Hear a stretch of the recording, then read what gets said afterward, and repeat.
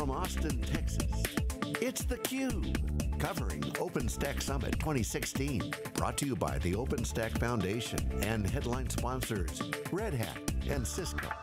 Now here are your hosts, Stu Miniman and Brian Gracely.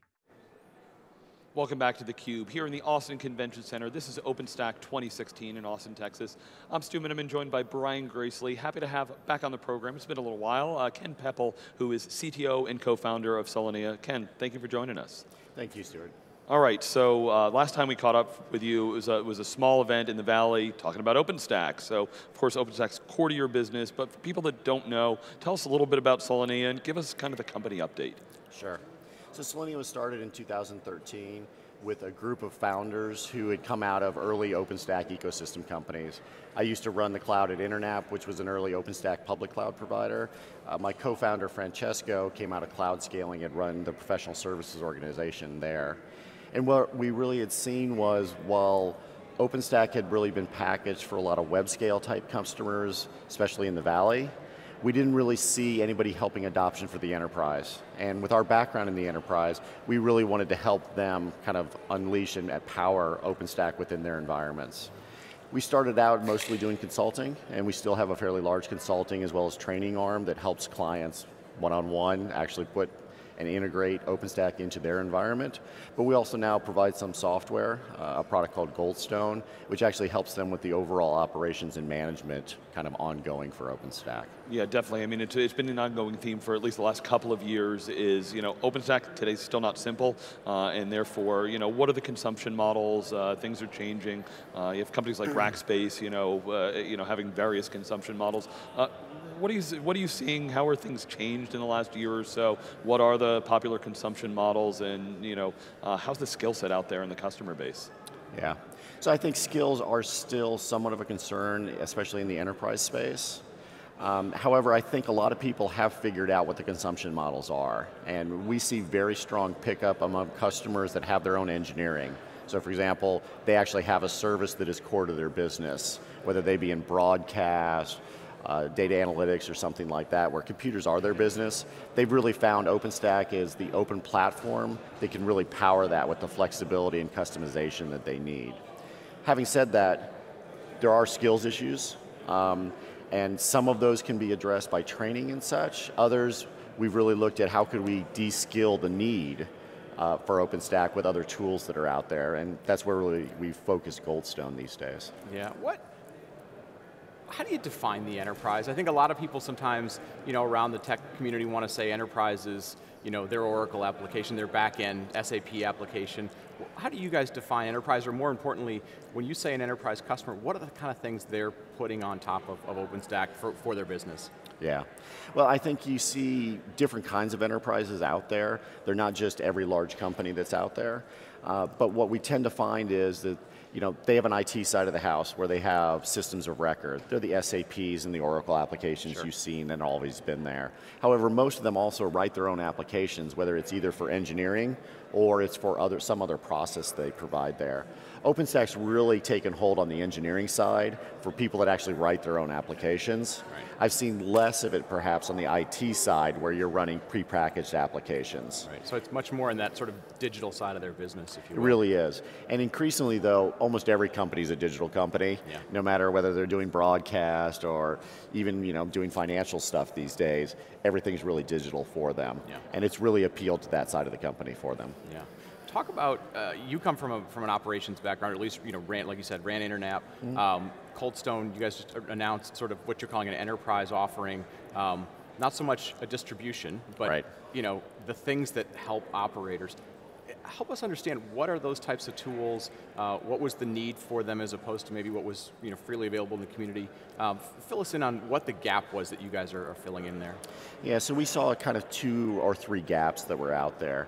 The first thing was, most of the distro companies really focus all their time on installation. Yeah. And for a large installation, whether it's OpenStack or anything else, you've got a bad 2 months ahead of you, where you kind of bed everything in and get everything running. But having run OpenStack and having run it pretty early in 2011, I really found actually it's the year and a half after that, there's actually a lot more trying, because you didn't have a whole lot of tools that you're perhaps used to in other environments. You also had a more difficult problem because of the large scale of your problem. And so what we really looked at there was, how can we automate some of the things which are easy and basically routine so that they're almost a push button for you? How could we get better visibility into your environment? Because one of the things that we found at Internap was really finding where the problem was 80% of the battle. Yeah. And then the last thing was, we looked and said, a lot of the early adopters were service providers. They have fundamentally different needs than an enterprise does. I spent a lot of time at Internap writing a billing system. Sure. That's not a big deal for a lot of enterprises. On the other hand, regulatory compliance issues are a huge deal for them. It stops them putting more applications on there. Right. And so for Goldstone, we really looked at how could we take some of the things that they already have, for example, in their virtualization environments, some of those kind of features that they're used to there. How could we also look at what public features around regulatory and compliance that are in public clouds, how could we bring those to OpenStack? Yeah. And that's what we've really built into Goldstone Enterprise as some of the added value features. Okay. So Ken, one of the discussions here has always been the use cases. NFVs popped up as one that surprised a lot of people, and certain class of customers that need that. What can you share about certain what are early great use cases or specific applications even that we're seeing customers have success? And are there any pieces that you're saying, hey, you might want to stay away from this as a first application and tackle down the road? Yeah. So I think one of the things that people need to look at for that first application, and we do a lot of work with clients looking at their overall application portfolio to find out what should be your first application, what's your next application, what are applications that may never go to the cloud, which is an important part there also.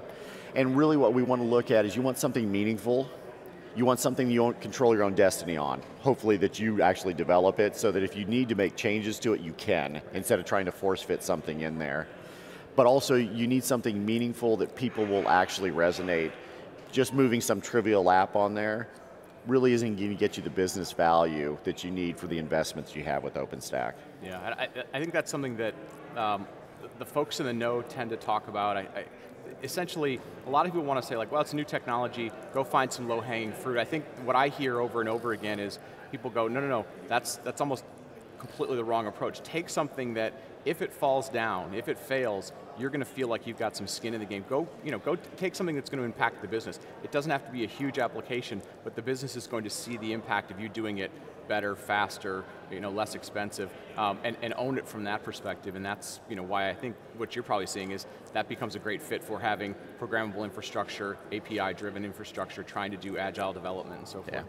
Yeah. I think the one thing that you see with low-hanging fruit is a lot of them, even if you create something really good on the infrastructure side for them, you're going to get 5 or 10% for it. Yeah.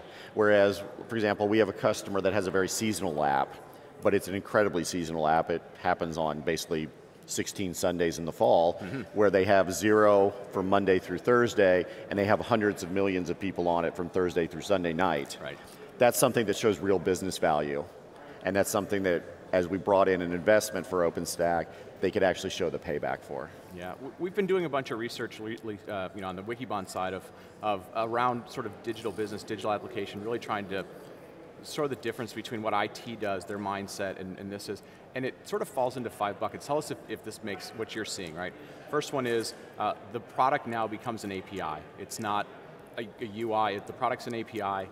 Operations has got to be really managed around almost as a cost of good. It's optimized around that. It can be an advantage. You can take cost out of it. These digital feedback loops that you're getting from the product, from the market, are going to influence it on a regular basis, and hence you've got to be able to develop quickly. You've got to have great CI systems. Are you seeing those types of building blocks as being core to what's different from IT systems to sort of business-facing systems? I completely agree there, and I think this is where you've seen the difference between past conferences with OpenStack, where you saw a lot of POCs and things, to where we're seeing today, which is there's a lot less of a, should we do OpenStack, is OpenStack ready? There's much more of a discussion of, how can I really provide value out of OpenStack? How can I get that CI/CD on top of OpenStack? How can I shorten my development cycles for that? Yeah, and I think that's sort of critical for anybody who's looking at OpenStack. Is it's not it got positioned as sort of maybe free VMware, but I think if you think about VMware, VMware is always about how do I reduce cost out of IT. This is about helping the top line of the business move faster. It is. I think great examples, just, you talked about the one company who's delivering, the weekend service, which everybody loves. Any others that maybe, more businesses horizontally can relate to? I think no matter what service and what business you're in today, the ability to actually deliver your applications with higher quality, being able to deliver them more often, all of those things will resonate with almost any company out there. Because every one of your companies out there, if you're a fairly large company today, you have some small nimble competitor that keeps you up at night. And it's looking to disrupt you by moving faster. Not necessarily being better, not necessarily having more market share, but being faster to the puck, basically. And that's where I think a lot of people are looking at OpenStack today. All right, well, Ken Pepple, really appreciate you coming to share how the users are deploying, so some of the good examples of OpenStack rolling out there, what to look out for. We'll be back with lots more coverage here from OpenStack 2015 in Austin, Texas. You're watching theCUBE.